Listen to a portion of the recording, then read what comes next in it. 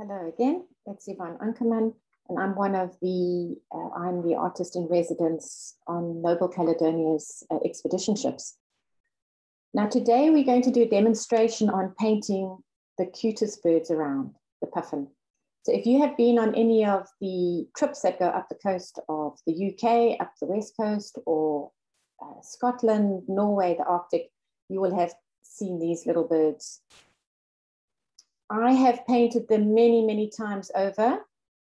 They are just the cutest little things, actually much smaller than I imagined when I first saw them. And they've got the most wonderful color in their beak and almost a little bit of a clown-like face. And the bright, bright little feet really makes you want to paint them again and again. So today I'm going to do a demonstration in real time. So you can, once you've drawn your puffin, you can follow me step by step. I will take you through the whole process, and we're going to try and make this puffin, or paint this puffin on the top right-hand side. And we're going to do it in a bit more of a loose style. So I'm going to start here. I'll keep the picture up on the top left, and I've done my drawing already. And I'm going to mix some of my watercolor in the belly of the puffin. I don't really want to put any of the gray type of colors. So I'm just going to wet the area with water first. So this is where you want the paint to sit. Whatever area you wet is where the paint will stay. It will not run into other areas as long as you don't move the board around. And I have decided on a type of turquoisey bluey color, because just to give it a little bit more color, not the sort of gray. And I've splattered a little bit around the outer sides to start loosening the painting up a bit. So don't worry if you feel that this turquoisey color is a little bit dark. You can move it around with your brush while your paper is still wet. And the whole thing about watercolor is that you come back again and again with more color to make it more intense. But you do have to wait for the first section to dry first before you come on top with another color. Otherwise, you'll be creating a whole lot of a sort of a bloom type effect, or what they might call cauliflowers. Now I'm adding the same color to the bottom of the puffin, because of course it always needs almost like a space to sit on, so that you feel that he's anchored to the ground a little bit. It's a bit of a shadow, if you like. And I've used the same turquoisey color. You can also use a type of bluey or slightly purple color, but even gray, a Payne's gray would be good. But in this case, I've just used the same color so that I start balancing the painting out. So I don't want just one color in one spot. I want to repeat it in different areas, so it's a little bit more balanced.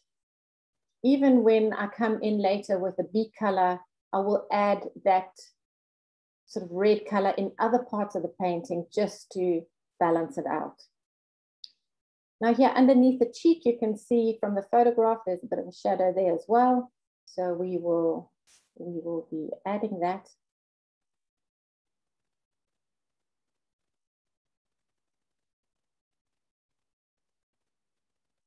And in between these layers, you would, which I have sort of cut out of the video, you would be using a hairdryer to dry the various stages before you go to the next spot.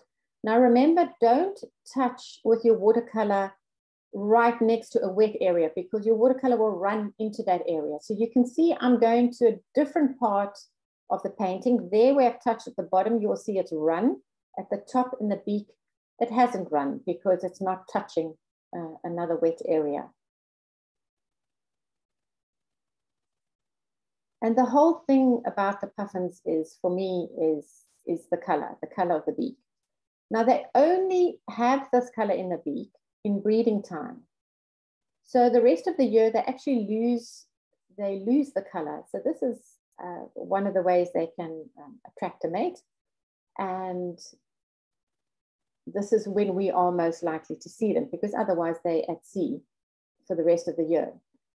Now the puffins, here in the photograph, you'll see them sitting on grass, because in certain areas where the soil is soft enough and that, they will nest in burrows. And therefore you see them on cliff faces, whatever, quite often in the grassy areas. Up in Svalbard, where there is no soft grass or anything, you do find them on scree slopes or on cliffs in little hollows where they would then nest. Now, I am not going to put the grass in this particular painting because I just think the green is not going to go with the rest of the painting. Nothing wrong in doing that if you would like to do that, but I'm not going to include it here. And I think that is the nice thing about painting. You can decide what you want to add to the painting and what you don't want to add. So it's almost it's a artistic license. And you can do whatever you like. Nobody's going to ask you afterwards, oh, let me see if that is exactly like the photograph. It was sitting on grass, why haven't you painted grass? No, you can do exactly what you want to do. So although I am using mostly the traditional colors of the puffins, the dark color that I'm painting here is in fact not black. It is indigo, which is an extremely dark blue color. You can also use something like Payne's gray, or if you do have black, you can add a touch of maybe a type of red, a alizarin crimson to it, something to make it not so pitch black. I never really use black on its own. I would always use it with something else. Again, just splattering here and there just to create a loose look. It always looks darker at first, but it dries a lot lighter. So remember that with watercolor, it will always dry lighter. And that is why quite often we would come over the painting with another layer. So now here in between, I have dried it a little bit and I am coming around with my second layer. This also helps give depth to the painting, and it just sort of creates that secondary layer that just makes it more dynamic at the end of the day.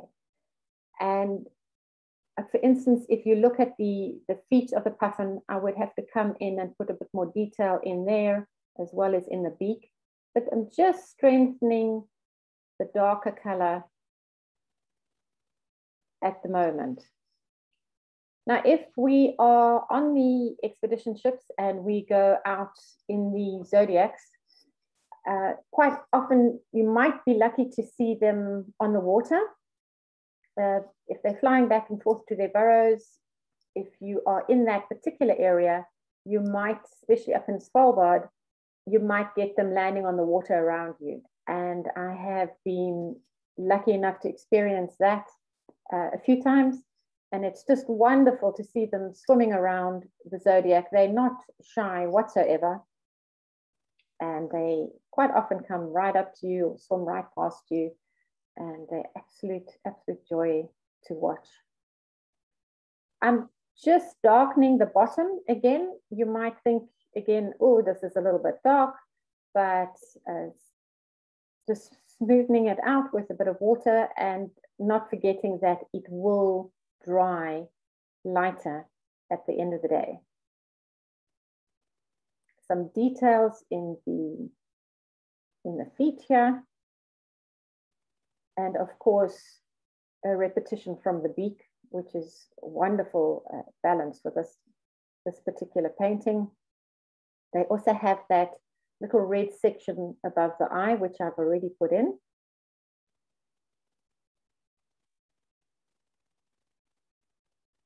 Just making sure it's slightly soft, not too hard edges. you can always come in what's called with a thirsty brush. So you take a clean brush, dab out the water on a piece of paper towel or something, and then you bring that onto your bit of paper that you want to smooth about, or your paint that you want to smooth out a little bit. And this just helps spread the paint and take away the excess water. Again, this line by the eye is absolutely crucial, which gives them the wonderful little unique clown-like look. And you can see the turquoise that I added in the cheek earlier on is almost non-visible.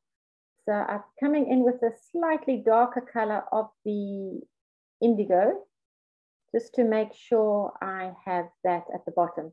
And this, of course, creates a slightly more rounder feeling to the head, as well as when I put it in the belly, the blue at the top of the chest and at the bottom of the body, it creates that roundness of the bird. So you get a more of a three-dimensional feel to it.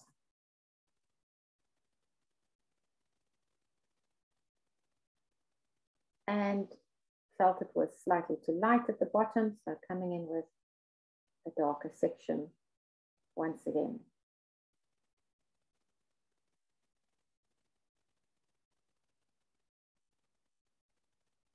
Of course, you don't have to do the splattering around. I've just felt it gives a nice loose look to the painting. You can do it without as well, like I showed in my in the beginning. But it feels like it's got a little bit more life to it.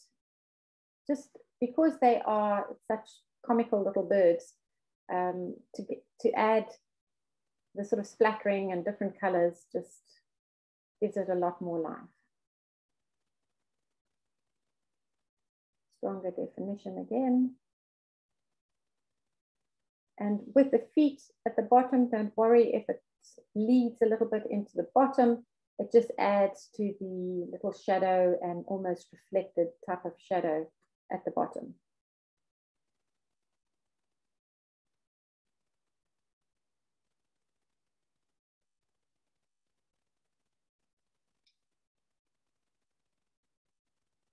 This little dot of yellow over here is at the gape of the mouth, and that has a very special function.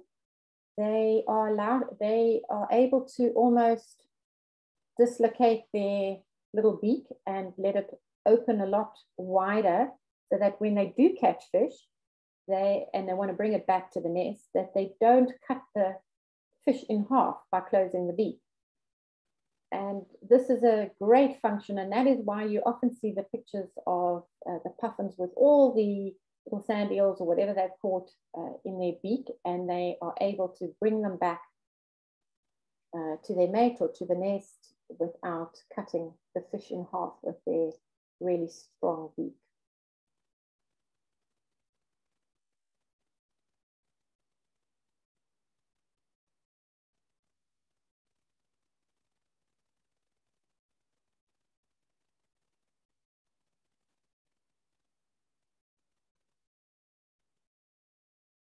So here is the end result.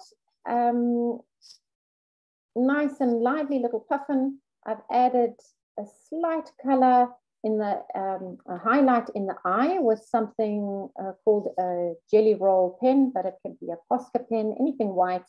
You can just add a little bit of a reflection highlight in the eye and a slight bit of orange just under the belly for the reflection of the feet to stand out. So I hope you've enjoyed this little demonstration, and I would love to know in the comments below if you have tried it out and how it turned out. And I really hope you enjoyed it, and that you will be seeing some of these puffins sometime soon. If you're going to be going on a trip soon, I hope that you will see some of these cutest little birds around. Enjoy.